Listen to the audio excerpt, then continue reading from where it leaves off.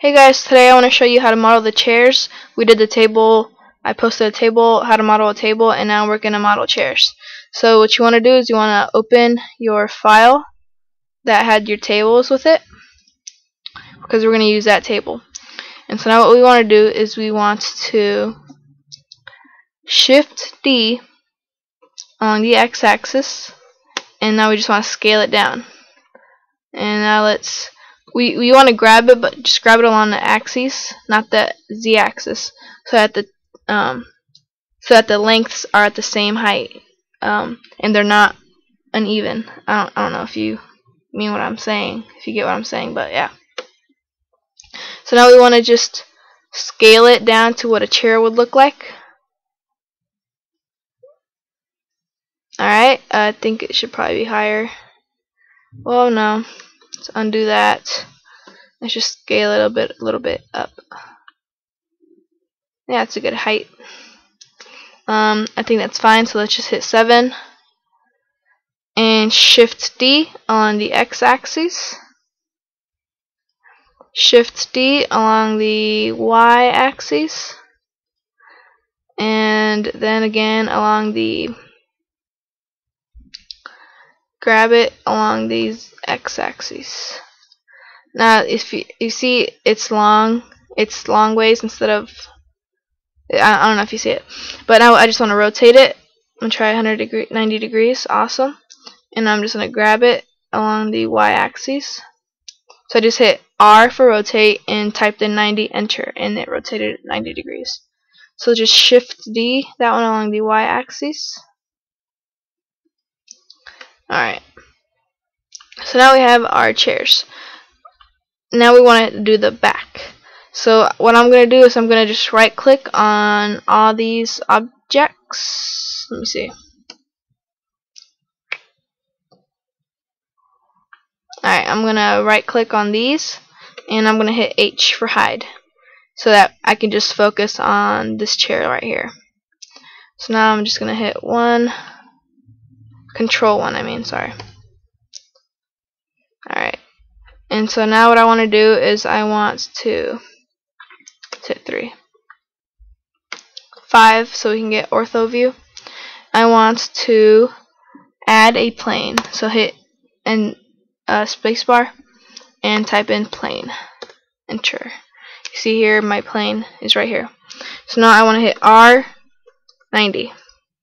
Now I want to grab it along the y-axis, and I want to grab it along the z-axis, just like that. Now let's hit 3, 1, and let's see what it looks like.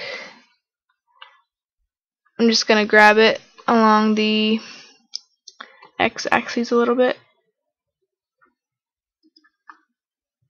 Alright, that's unnoticeable. I'm going to scale it just a little larger and just grab it again.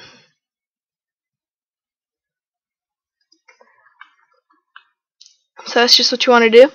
And now that just looks really plain, so what you can also do is I'm going to enter edit mode and I'm going to subdivide it. And let's give it 4 cuts. Right? Alright, so now I'm going to hit down here, face select mode, and I'm going to shift right click these two right here and hit X and delete faces. That way we're left with that right there. I don't know what I would call that. So now I want to exit out of edit mode, and I want to extrude along the y-axis. Oops, tab back in. I want to extrude along the y-axis.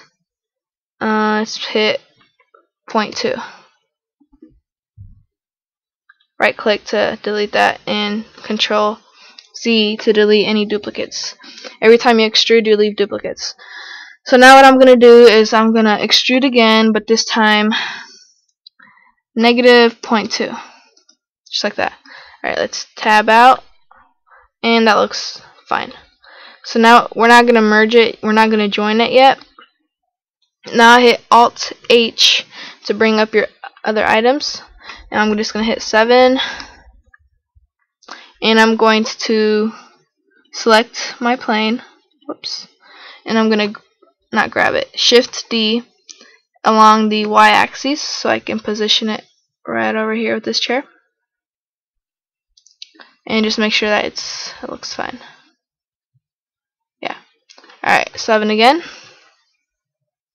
I'm going to Shift D along the y-axis, then grab it along the x-axis, and I'm going to try rotating it. I don't know. Yeah, there we go. And just grab it again along the y-axis. And Shift D along the x-axis. And there you have it. Like, see this one right here, I extended myself too much, so just grab it along the x-axis and push it in a little bit. But yeah, that's how you model chairs.